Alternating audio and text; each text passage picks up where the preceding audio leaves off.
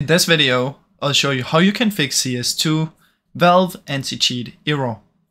Now the first thing you want to try is right click and go to properties. In here find install files and try and verify the integrity of the game files. If that still doesn't work, press on browse, open up game, bin, Windows 64 or Windows 32 if you have that one, then find CS2.exe, right click and go to properties. Head over to compatibility and activate these two. Press apply and OK and see if it works now. If it still doesn't work, try and turn on this one and choose Windows 8, and then you can try Windows 7 after, so just apply and OK and try that one.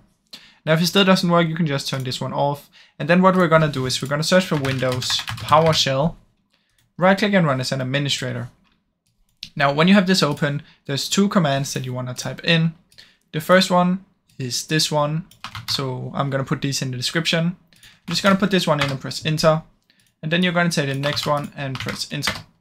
Now once you've done that, you're just going to wait for 1 minute or something, and then you can close it down.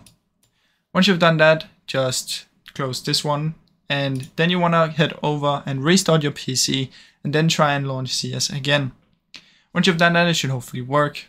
Now if you don't have the NVIDIA GPU, like for this one, this is for the NVIDIA one, I don't know how you can use this command, so this should only work if you have the NVIDIA one, but you can try the two other methods and see if those work.